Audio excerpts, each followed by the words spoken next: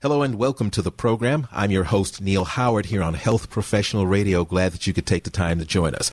Our guest today is Elizabeth Beisel. She's two-time Olympic medalist, USA Swimming Foundation ambassador, and National Learn to Swim spokesperson. And she's joining us on the program today to talk about National Learn to Swim Day, the Wakefield Research National Survey, and the benefits of learning to swim at an early age. Welcome to the program, Elizabeth. Thank you for taking the time.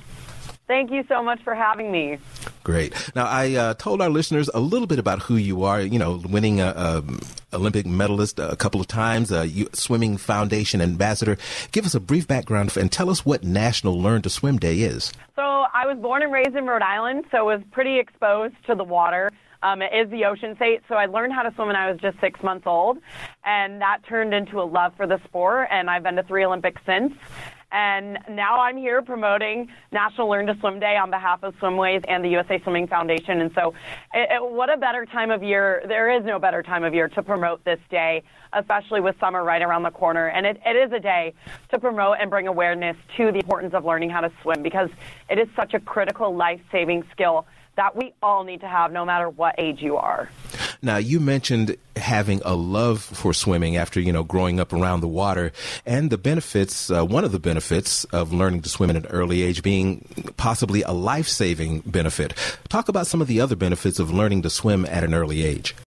It's amazing what swimming can give you. It is definitely more than just a life-saving skill.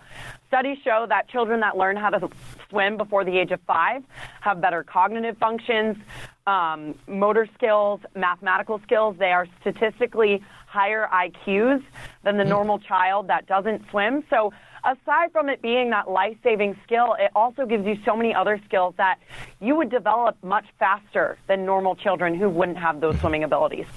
As a spokesperson for the National Learn to Swim initiative, there were some questions asked on a specific survey, I believe the Swimways survey. Could you talk a bit about the survey and maybe some of the results?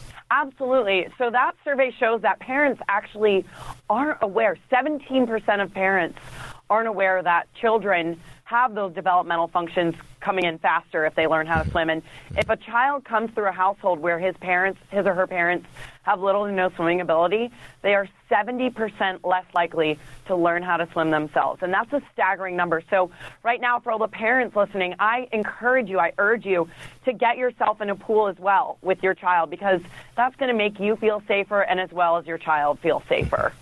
So that being said, the benefits being many, there are a lot of ways to learn to swim. I won't mention how I learned because it's probably not a great way to start. But what should parents consider when considering lessons or teaching their kids to swim to get some of those benefits?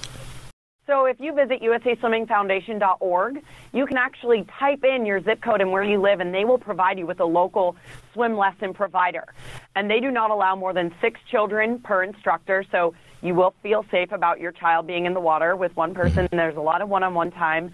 And it's a great way for you to get started and to find, a local YMCA or Boys and Girls Club that will provide you with those swim lessons. As parents, we recognize the benefits of learning to swim at an early age.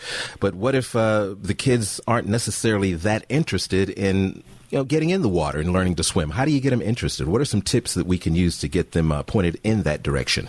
So Swimways actually has a swim step system, and that, pretty much pairs training aids with the ability of your swimmer. So it makes it fun for kids. You'll have like the sticks and the floaties and all those fun things.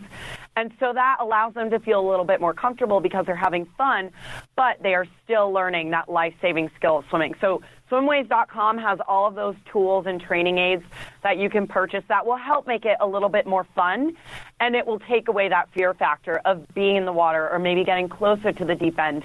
Because ultimately, swimming is about having fun. It's such a social sport and activity, and especially with summer right around the corner, there is no better time to get your children and yourselves safer and more comfortable around the water.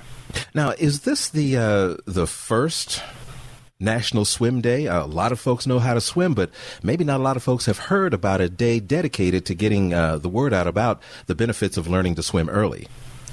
Right, so this is actually the 7th National Learn to Swim Day. It's the second year that USA Swimming Foundation has partnered with Swimways, and that really hits close to home for me because USA Swimming Foundation is really close to my heart. Their mission is to save lives and build champions.